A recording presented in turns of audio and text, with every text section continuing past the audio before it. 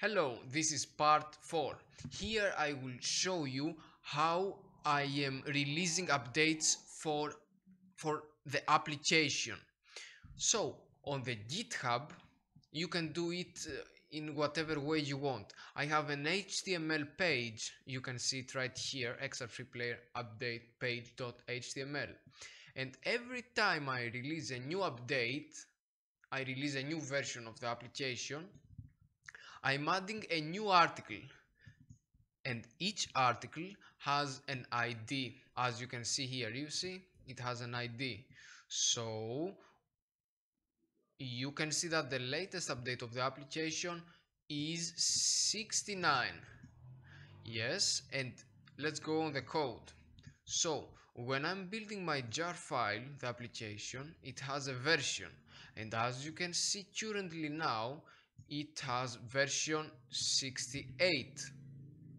So every time the application starts, I'm using a library called gsoup. Let's see it here. It is somewhere here.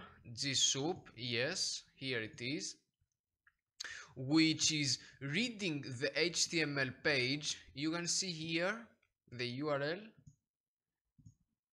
Here it is the URL of the HTML page. It is reading it, and if the latest article ID, which is 69 now, is bigger than the version of the application, which is just a variable,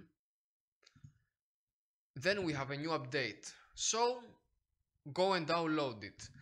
And we have seen how it's done on the previous parts of this tutorial. So I'm using gsoup.